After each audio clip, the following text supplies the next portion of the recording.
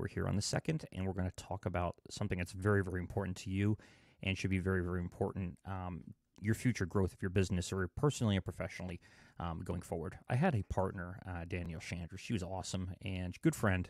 We were friends for a very long time before that and still are to this day. She ended up purchasing the business I had originally started in Pennsylvania, and she's really built the thing up very, very nicely, and she's taken over different sections of the building that, she's added on to over time to make it really something spectacular, which is awesome, and I have to get back down there to take a look at it at some point in time. She used to talk about the support system. She was, at the time, a single mother that had 2 children. One is a teenager. Now she's a full-grown adult. I think she even might have a child on the way. I'm not sure. And she's married and the whole 9 yards, but I remember her when she was kind of little. And she has another one, too, as well. And she had this great support staff. She would talk often about, I couldn't do this with the business. I couldn't do this with my work schedule unless I had a great support staff. I didn't have people around me that really going to help me achieve my goals and what I want to do. I couldn't do it. There's been no way that I would have a possibility of time with everything I have else going on in life that I have time for this. And she would often talk about that. And that got me thinking about a subject that I think is very, very important. What's your community or your support system around you like? My wife will kick me in the butt and say, you got to get this done. You got to get that done. She can be brutal at times, but brutal in a good way. And she will push it to say, this has got to get done, this has got to get done. Now, we do not work in the business, but she knows when I'm working on a project. She also knows when I'm probably procrastinating, which is not often, but happens. I do procrastinate. I'm human, and I'm a guy, so we do tend to procrastinate a lot more than probably we should. But the sense of community that you have around are the people that are influencing you in your life to help you achieve your goals, which in turn may help them achieve their goals. That's the ultimate potential. And I had a guest on a while back, Howard Partridge, and I just saw him at the Experience last week, and he gave a great presentation. In fact, a couple great presentations. I wish I could have stuck around for the last day, but we were on our path of driving back from Charleston, South Carolina, and it was a long ride.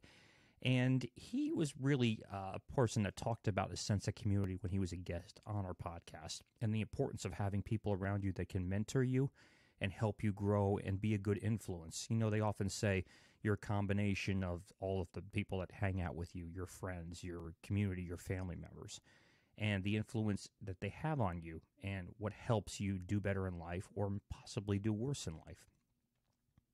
What helps you move yourself forward? What sense of community do you have around you that helps you achieve the goals you have in life? Achieve the goals you're looking for. Achieve the goals that are part of your dreams, your long-term vision for your business and for your life, for that matter.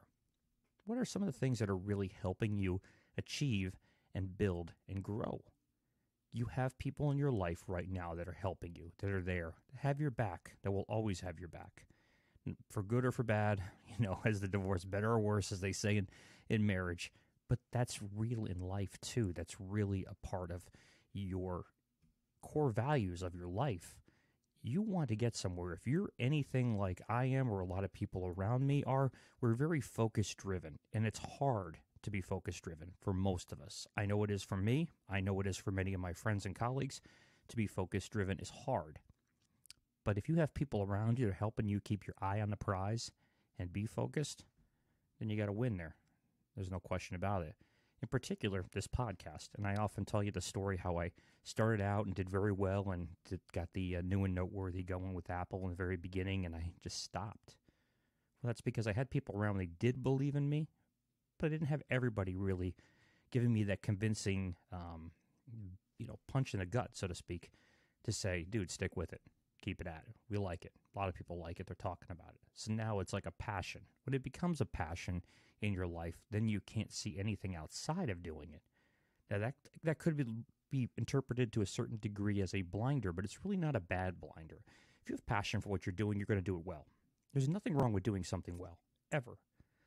Unless you're doing a criminal activity. Maybe then that's not a positive thing.